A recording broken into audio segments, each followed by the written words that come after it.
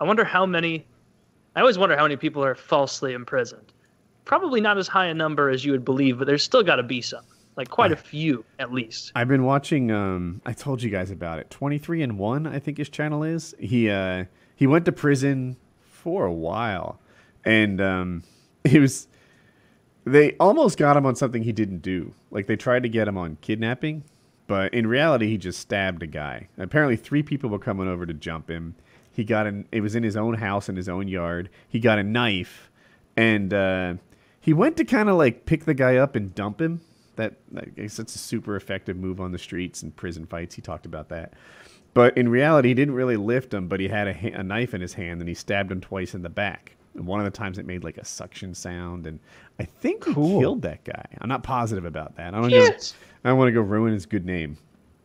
But the other 2, I think after he killed the first guy, like, we're not interested in fighting. But there was a girl involved. He doesn't know why she was upset. And bottom line, the girl told some lies and said he was also guilty for kidnapping. But he beat that charge and just went in on what I guess was murder or something like that. Yeah. And good news is you didn't kidnap her. Yeah, well, he was he was like, if they got me on that charge too, one I was innocent of, I'd still be in there right now. And it's like, yeah, I guess so. You know, like that's why this poor Dennessy guy's in there forever. But man, his channel is compelling to me. I spend more time than I should for a guy who hasn't had a traffic ticket since like 19, thinking about how I'm going to survive in prison.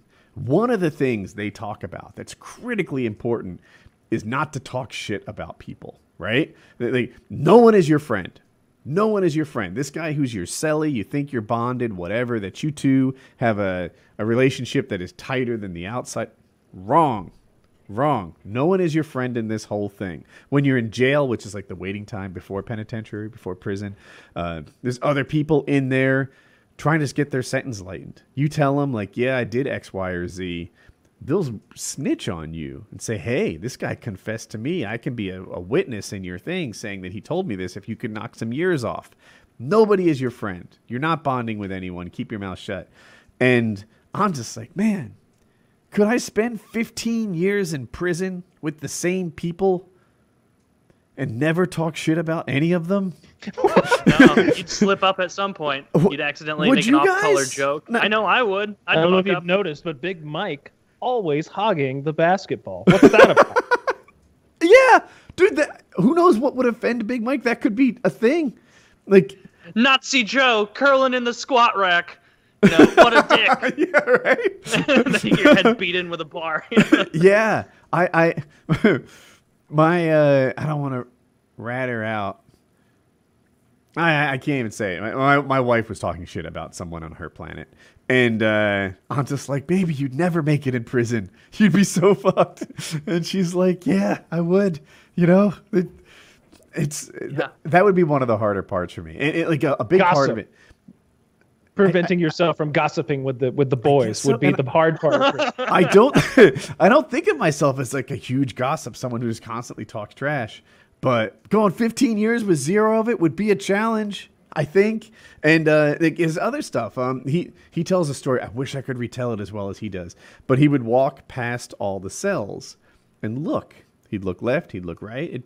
Just wouldn't you? Like, aren't you curious? I can't walk past a hotel room with an open door without wondering, like, oh, that door's open. Yeah.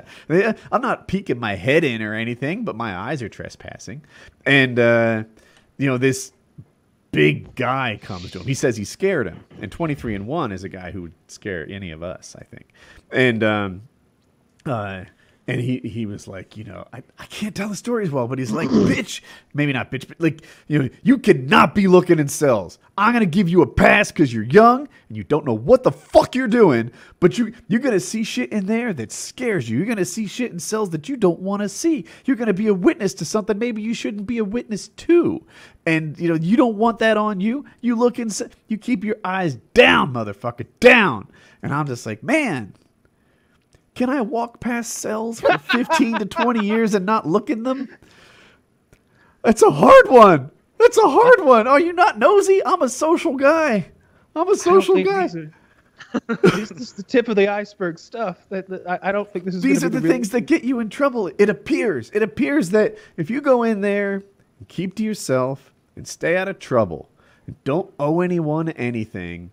And, you know, maybe take some lumps or two, but put up a fight now and then you can mostly stay like people won't go after you. You won't be part of the game. You keep yourself out of the game. It's 90% of the challenge based on YouTube videos. So I'm an expert. It's 90% of the challenge of surviving in prison without problems. But you start borrowing money, you get yourself in some debt. Borrowing money? Or that seems like a terrible idea in prison. Yeah. Oh, but they'll try to sucker you. Like, Taylor, you want like a honey bun? Dude, it's cool. And here's another honey bun. Before long, you find yourself 3 honey buns in debt. I bought my own honey bun. Yeah, and the payoff is right now. Right now. Danish. Or we're turning you out. Which, if you don't know what turning you out is, you're going to start doing that thing with your shirt and wearing tight pants and sucking dick. Yeah, that's... Hold my pocket.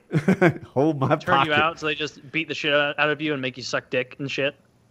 Yeah, I think if you're getting turned out, then you're doing that to avoid the beatings. But it might take a beating or two to make you turn out. But that's the score. Like, you know, you're in a spot where physically you're fucked. Either this guy or this group of guys. It's not like you're beyond stand up to your bullies. Right? You're past that. Now you're just fucked. You know? And yeah, but you know, to avoid that, apparently a big part of it is just keeping to yourself, keeping your nose clean, keep your nose down. You know, don't be social, don't go talking to people, don't be part of the game. That would be hard. That'd be hard. I'd be making friends.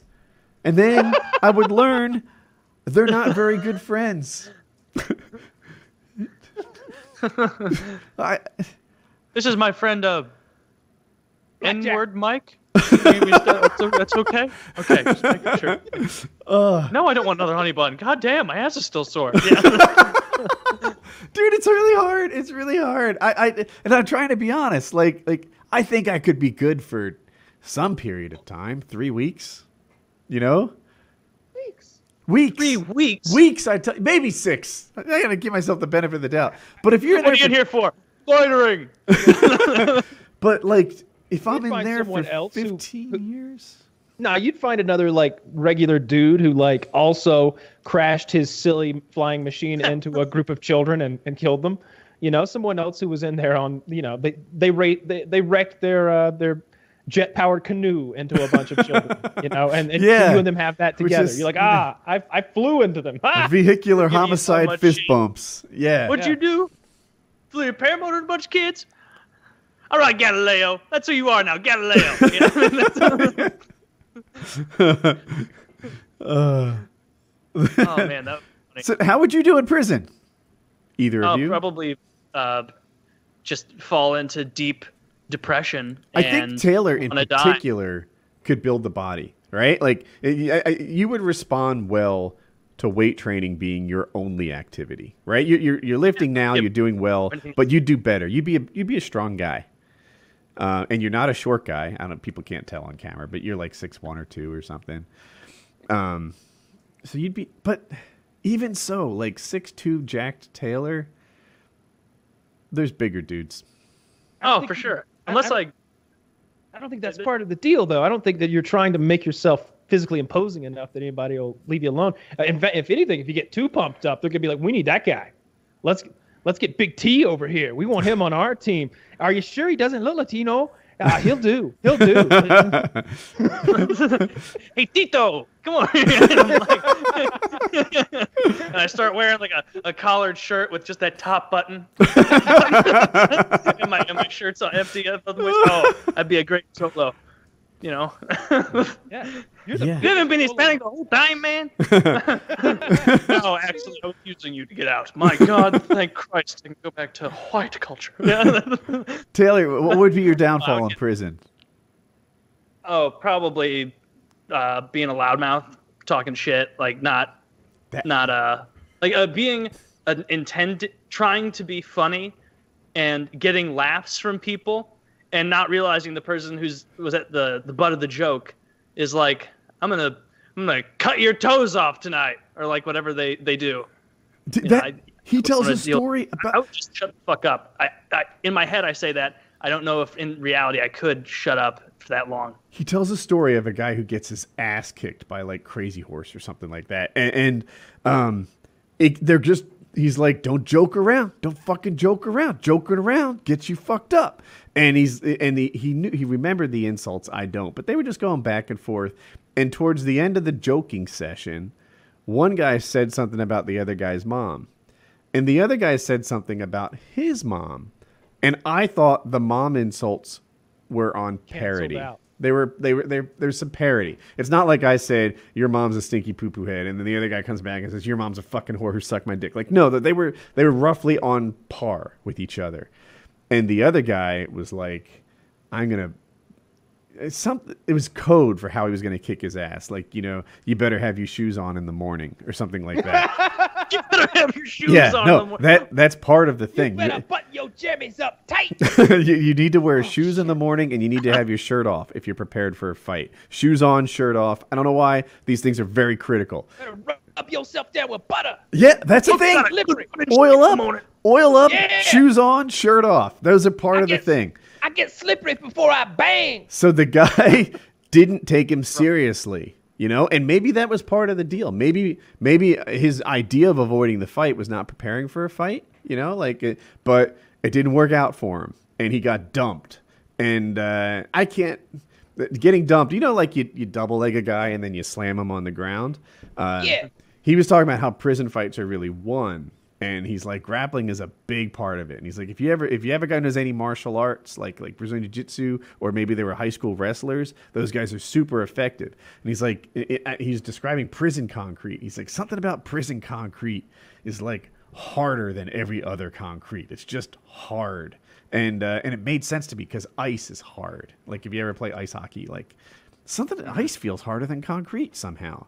Like back me up, right? Yeah. It's super hard. Crack your head, split it wide open without a helmet falling there, not even being slammed by an enormous man with tattoos all over. Yeah, so he's like, one of the ways people go out is get dumped. And anyway, this guy wasn't ready, and he got dumped, and which is basically a slammed, head on the ground. And he was out, and he got all lumped up when he was unconscious. And it was a bad scene. But yeah, joking, talking trash, all kinds, just basically talking to people about it. Not good.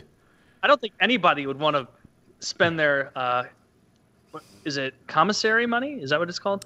Mm-hmm. Yeah, their commissary money on Magic cards with me. No, do you play Magic the Gathering? Oh no, I'm gonna get my ass beat now, aren't I? Me either. Bunch of nerds. I think there's a lot. I think there's a lot of poker. Whatever you like. Yeah. They play all the games. This guy in particular was a gambler. And like you said, there's poker, but he played other games, pinochle and rummy and gin rummy. Probably and dice.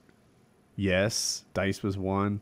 And then there was some I don't know my card games that well. Like I don't even know how to play. Go fish. Is there one? I don't know. Is there a game called Mackerel? Did I make that up? I'm not sure. You keeping twos in your socks?